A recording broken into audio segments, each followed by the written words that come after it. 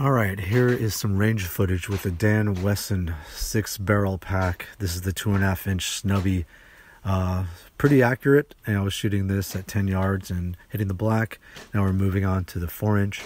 As these barrels progress, notice there's going to be a slight reduction in muzzle rise because the weight of the barrel is going to reduce the recoil impulse.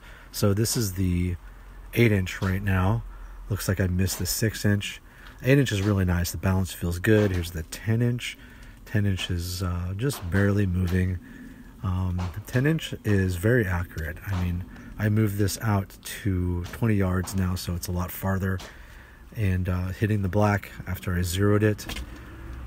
There is a slight variation between all the barrels and zeroing it at different distances, but I was trying to find a nice happy medium, just making sure that the windage was right, and this is the 15-inch. So the 15-inch is heavy, so you have to get a really good grip on it, but once you do and you figure out how to time that trigger, the trigger does stack a little bit, a lot more than Smith & Wesson.